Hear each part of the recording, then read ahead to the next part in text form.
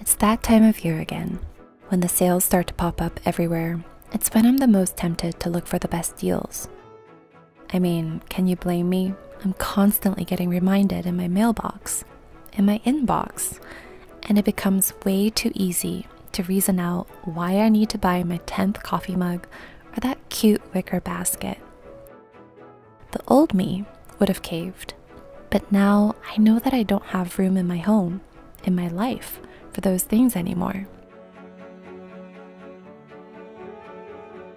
In fact, instead of shopping, I decided I wanted to make it a ritual to declutter during this time of year. What better time than now to edit our lives and decide what we will bring with us into the new year? During my huge decluttering session last year, I probably got rid of half of my stuff. But even so, I still feel like I run into things that have no place in my life anymore. I learned that no matter how much I edit, I can never do it all at once because our lives change and we change. Now that the bulk of my things are gone, it's time to go over it with a fine-tooth comb. Here is how and what I'm mindfully decluttering this year.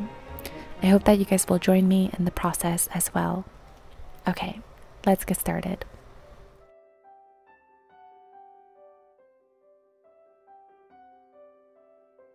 I'm starting with my living room first because it will probably be the easiest for me.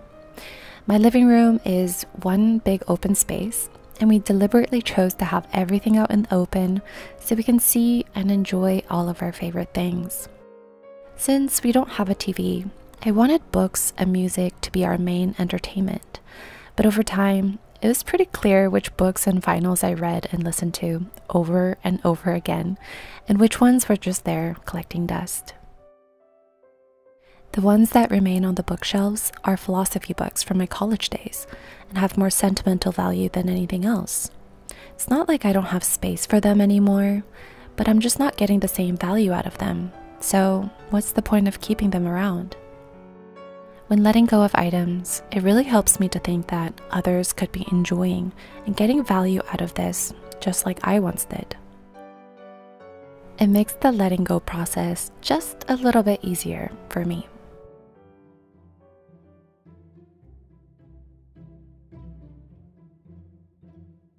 The kitchen is our most used room in the house, and it's probably the most cluttered space as well. There are kitchen tools I no longer use, measuring spoons that never get used, and borrowed Tupperwares that never found its way home.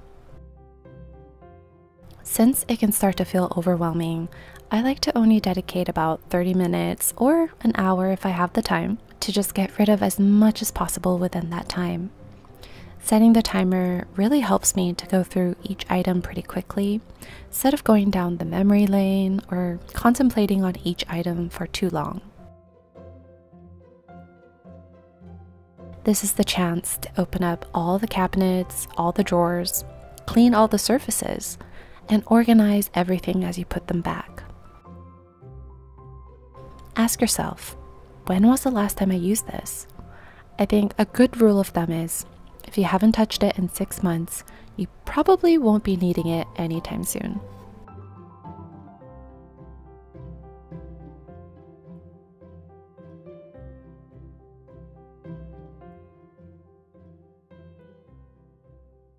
Ideally, we only keep products we use on a daily basis in our bathrooms, but we can't get rid of the medicine, toiletries, or cleaning supplies that we do need from time to time. So I think a good place to start decluttering in the bathroom is by first looking for duplicates. I noticed that I have so many of the same soaps, lotions, hair accessories, and face masks when I only really need one of each. This rule doesn't just apply to my bathroom products, but also for my makeup as well. I mean, how many of the same brownish pink lipsticks do I really need? And out of all the skin tints, powders, makeup brushes, is there one that I reach for the most? I have certain products or brands that I love, so when I'm not careful, I will always buy duplicates without noticing it. So once I minimize, I'm actually planning to keep an inventory of all the things that I have, and of course, be more mindful of what I bring into my home moving forward.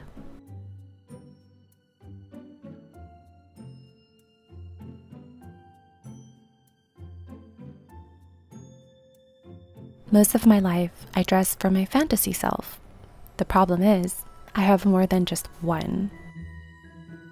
Fantasy self is described as an idealized image of who we want to be.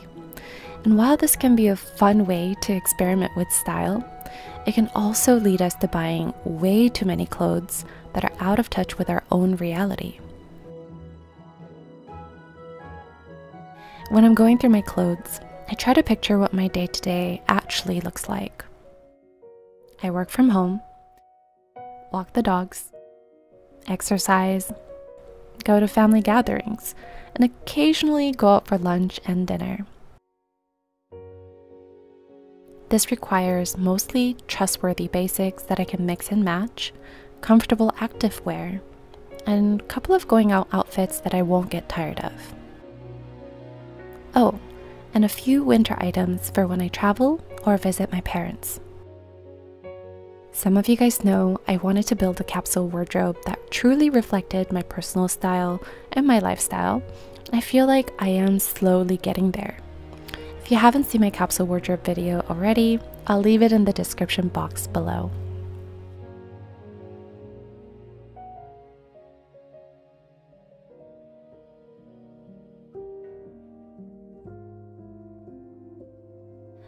What is your most treasured item? Mine is probably this Jasmine music box from a Disney store in Paris. Every time I listen to the melody, it takes me back to that hot summer day, roaming around the city with my mom, dad, and my sister. It's now old and faded, but my love for it will always stay the same. There are things I'm willing to let go of, like things I've outgrown, but then there are things I will always keep, even if it takes up space. The biggest mistake I made when I first started decluttering was getting rid of too many sentimental items that now I cannot get back. Yes, it's good to minimize, and of course, I can take a picture of it and keep it digitally, but it won't be the same feeling as holding it in my hand and taking that moment to relive a little moment of my past.